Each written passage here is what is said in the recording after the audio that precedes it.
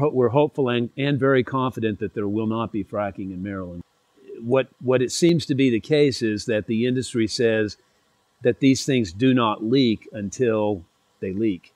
And we do not want to wait until a catastrophic event occurred in our community to insist to the state of Maryland that they make certain that there are regulations in place to prevent that from happening. We live in a very distant corner of our county where it's targeted for shale gas wells, and there were permits sought all around us.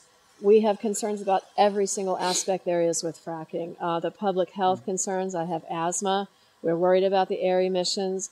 We're worried a lot about the truck traffic that fracking will bring because it just will clog our roads. And of course, there are huge concerns about our well water. We're proud to say that we've had a lot to do with the fact that Maryland is 6 years in still frack free.